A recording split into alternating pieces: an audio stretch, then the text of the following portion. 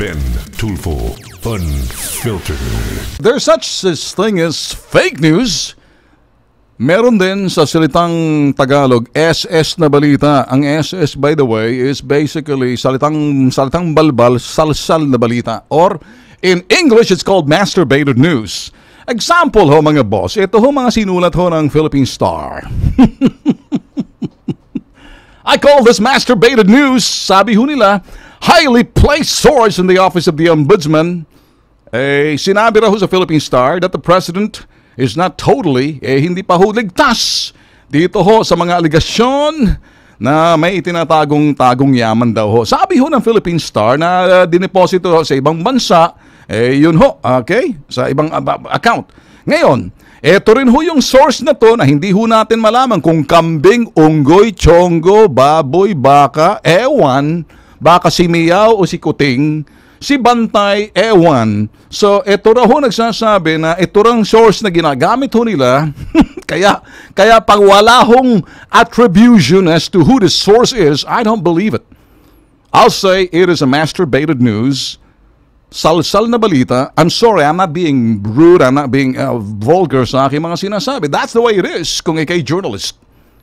If you have a source and if you're not certain kung anong pangalan, wag mo nang pangalanan, wag mo nang sabihin na, pero dito, if you make it like balita and make it strong, siguro itong ginagawa ng Philippine Star, trying to be, and wanna be that never was, that never will be, gustong palitan yung ginagawa ng mga, ito yung dyaryo na fearless views, and blah blah blah. Alam mo yung Inquirer, naglalabanan kayo, siguro naiinggit siya na parang siya baka nalulugi na Inquirer. Sabi, pag nalugi Inquirer, at bagong management, tayo na maging Inquirer. Well, siguro ganon ang tingin nila. Para sa akin mga boss, etong mga balita na to, para bang, sus Mariosep, ibinasura na nga eh. Ano pa bang gusto ninyo?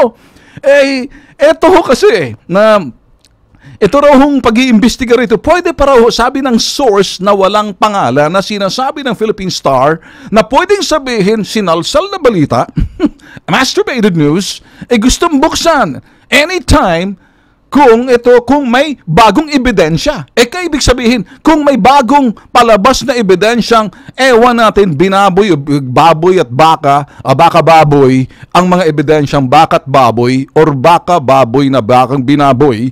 So, pwedeng buksan uli. Ganun bang ibig sabihin? So, yun ang sabi ng eng-eng na sinasabing source na ginamit ho ng Philippine Star na pwedeng i-reopen yung case anytime pag may ebidensya raw. Come on! Give me a break! So, para bang internal rules on fact-finding allows the refiling of a complaint. Really now? Si Solicitor General Jose Calida, in-announce niya ho, the ombudsman nga, terminate na nga ho, binasura na ho ng fact-finding investigation on the alleged ill-gotten wealth na ito ho yung kay Trillanes ho to eh. Ito nga yung taong gusto ko hong makaupo dito sa hot seat sa Ben Tulfo Unfiltered. Maganda ho rito, sabi ho ni San Trillanes, ang kanya mga staff, they're listening to me right now. Okay, we're open for next week.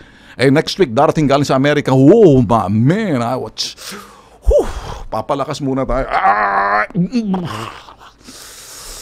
I'm so excited na umupo rito si Sunny. And this is the guy who talks so much, nasa ibang bansa ngayon.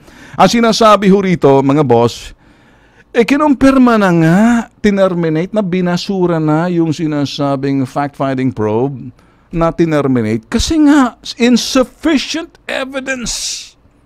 Yun lang ho eh. Kaya hindi na pwedeng ituloy yung preliminary investigation.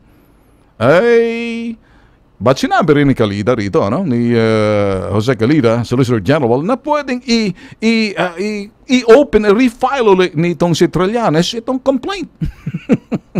Well, kung ganun, sige na nga kung gusto ninyo. Ang point ho natin, mga boss, very simple. Papaniwalaan niyo ho ba na ito'y balita? Pag ang balita ho talaga sinulat, hindi ho siya yung sinasabing, hindi naman siya interpretative news, hindi naman siya opinionated news. Can you believe this news as factual in the absence of any attribution as to who's the source is other than highly placed source Lumang tugtugin na yan.